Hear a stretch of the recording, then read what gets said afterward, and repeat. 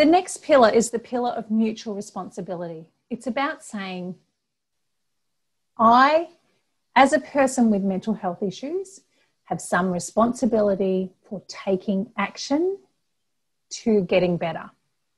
And I, as a manager of a team, have some responsibility to supporting all members of my team to stay well or to recover. But it's not about separating those two and giving all of the responsibility to one or the other party. It's not about going, oh yeah, Jono's really stressed, but it's because he's getting divorced, so that's not a workplace issue, so I don't have to do anything.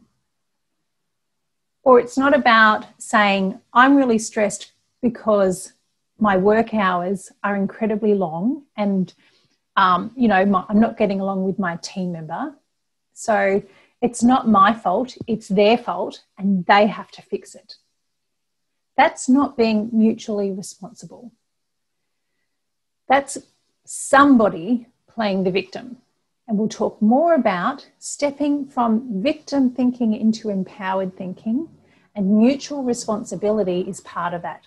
Collaborating as workforce and work environment to work together, to be mutually responsible, regardless of the cause, regardless of the fault or the blame, but work together in mutual responsibility to keep people well and to help them recover.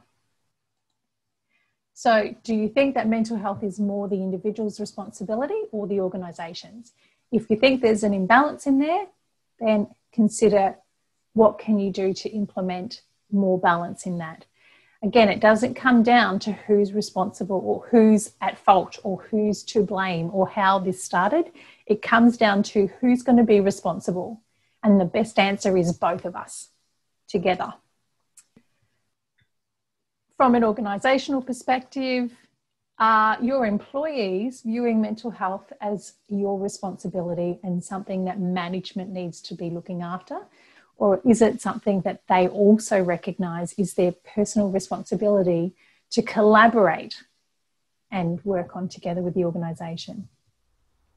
Hi, I'm Emmy Golding, Director of Psychology for the Workplace Mental Health Institute. We hope you liked the video. If you did, make sure to give it the thumbs up. We have more and more videos being released each week, so when you subscribe, you'll get a notification letting you know when a new one's just been published.